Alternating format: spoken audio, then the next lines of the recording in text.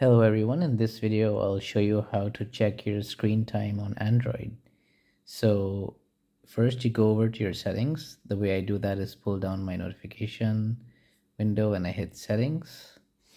And then on your settings you can scroll down to digital well-being. If you have a different type of Android, it might look something else. You can just search for digital well-being or search for screen time on your settings. But on this Samsung Galaxy device that I have, you can find digital well-being over there. And then you can explore the different options here, like setting a screen time goal, setting timers, driving, walking, volume, and all these things. But your screen time will show over here.